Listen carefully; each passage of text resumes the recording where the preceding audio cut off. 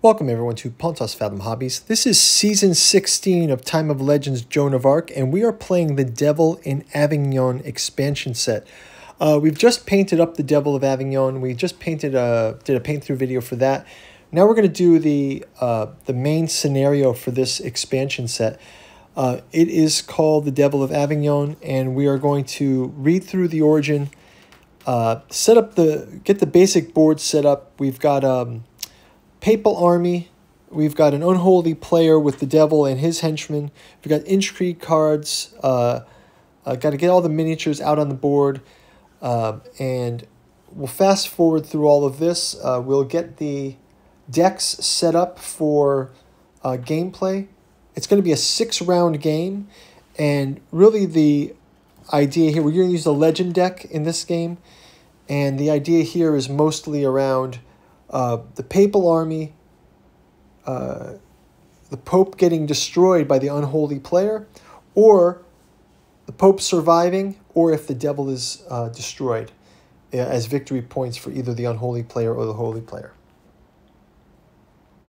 Yeah, so we continue the setup. We've got the Italian reinforcements off the board. We'll get all the miniatures in place. And then obviously there's the devil, and then there's the archangel counterbalancing themselves. So yeah, we're looking forward to getting into this one. Well, let's keep going with the setup, and I'll read through from the scenario. Okay, let's continue with the setup for Season 16, the Devil in Avignon. We've got our devil here.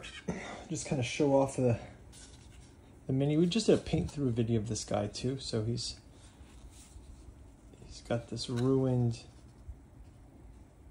church. He's crashed into this giant trident, these bat wings. See the bat wings from below too, and he's got a fiendish look. Yeah, so here's our devil, and let's kind of go into the setup. So we fast forwarded up to this point. Got the Archangel Gabriel on the board. Let's read a little bit from this one. It says, the Devil in Avignon, 1344. Pope Clement VI resides in Villeneuve-les-Avignon, a small town facing the papal city of Avignon across the Rhone. He secretly awaits for a Roman envoy, Cola de Rienzo, to escort him back to Rome. Rome has become too dangerous due to inner power struggles between the Orsini and the Colonna families. While the Pope is waiting, he starts discussing various topics with Nicholas, a young Spanish inquisitor, as well as the mathematician Jean de Mur and the Bishop Philip de Vitry, composer of the Ars Nova musical movement.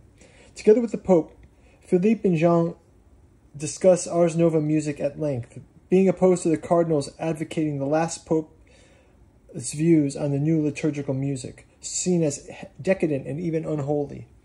In the end, Clement VI accepted the new musical movement. The cardinals began mounting a scheme to the Pope and are quickly caught and thwarted, sentenced to burn at the stake and call upon all things unholy to avenge them, and evil itself has the final plea.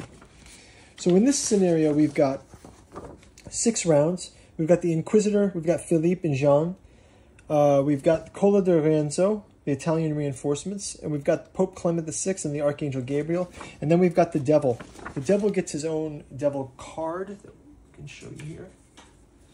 And the devil's also got his own minions. So we can see that the devil's got, each time the devil performs a gigantic attack, you can roll that purple giant attack. He also has a melee attack, automatic roll for a kill. He's got a giant attack, and he's got some shield, 2 black dice for shield. So that'll be interesting. Let's kind of read through some of the mechanics here, and then we'll finish getting the armies placed on the board.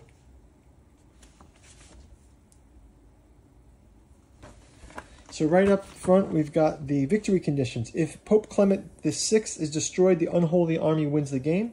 If Pope Clement VI survives by the end of round 6, or if the devil is destroyed, the papal army wins the game. So we also have this mechanism with 4 tokens. Pope Clement is hidden in one of the 4 structures here, and we'll put those as these 4 question mark tokens. When we flip them, we can randomize them and place them on the board. So let's go ahead and do that now. We can do...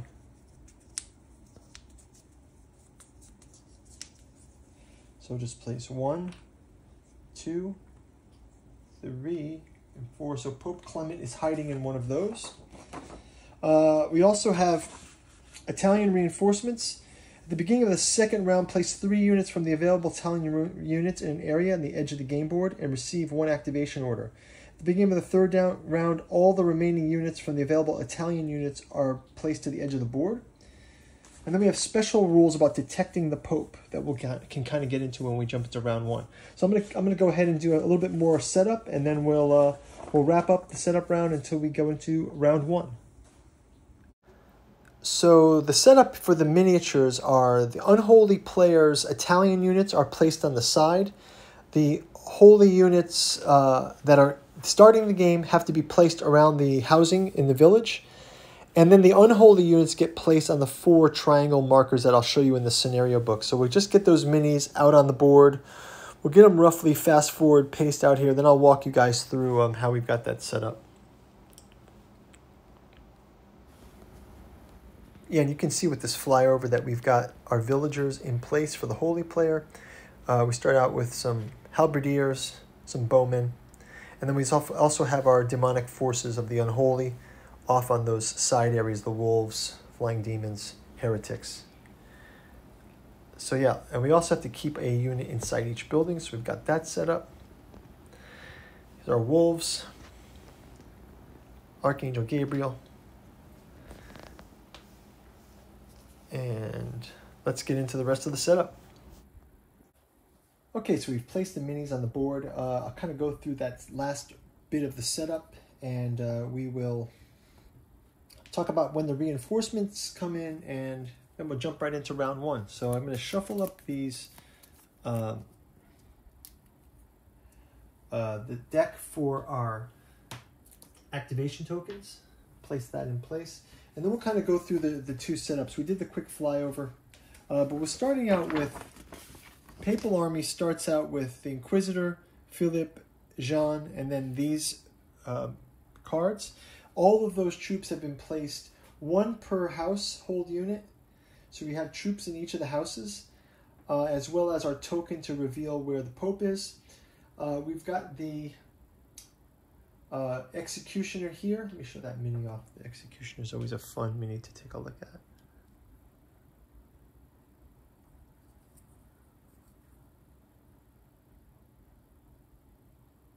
And we got the...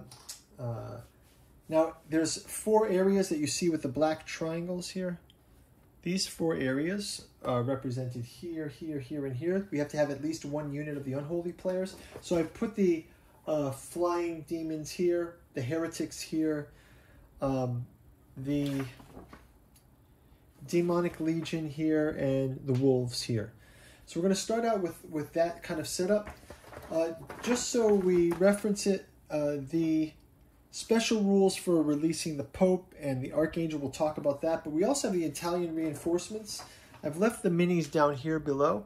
But let's kind of look at the cards for all the factions. So the cards that are on the board for the Holy player are Jean, Philippe, and the Inquisitor, the Executioner, the Foot Knights, the Culverin, the Halberdiers, and the Bowmen. They're all in play.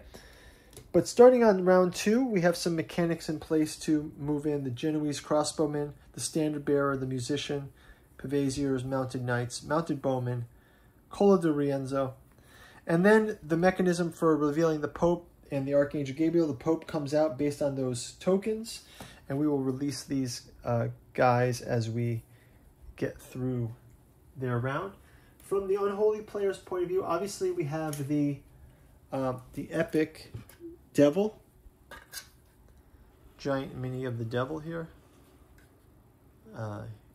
and he'll come into play as needed. We've also got from the holy places the Archangel Gabriel here. Show him off as well. And for the unholy player, we have flying demons, demonic legion, wolves, and heretics. So that's going to just about do it. We'll do a final flyover, and we'll see you guys in round 1. Thanks for watching. Bye-bye. Yeah, looking forward to jumping into round 1. If you like what we're doing here, please like and subscribe. Check out our bookstore link below. You can check out our Patreon as well. and really looking forward to jumping into this Devil of Avignon scenario. As usual, thanks to our Patreon supporters, thanks to our subscribers. Leave a comment below and we'll have a dialogue there. See you in round 1. Thanks for watching. Bye-bye.